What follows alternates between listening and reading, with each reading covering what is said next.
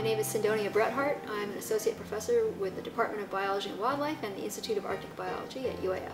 My position is a little different than some faculty members because of my responsibilities at Toolik Field Station, which is located in the northern foothills of the Brooks Range, about 350 miles from Fairbanks.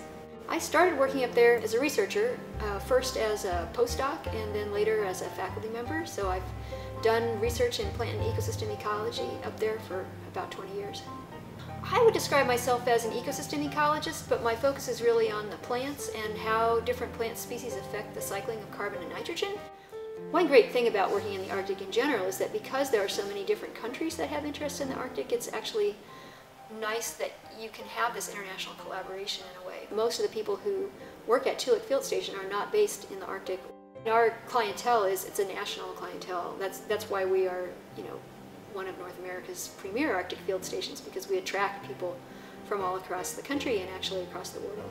I think Arctic science in itself is very interdisciplinary, simply by virtue of the fact that you have to consider all different aspects of the North if you're working on that. There's a very strong need for research into how people can adapt to living with climate change, because one of the things that's really clear is that the Earth, the amount of carbon that we've already put into the atmosphere from our anthropogenic activities and from natural sources is going to cause warming even if we stopped emissions tomorrow.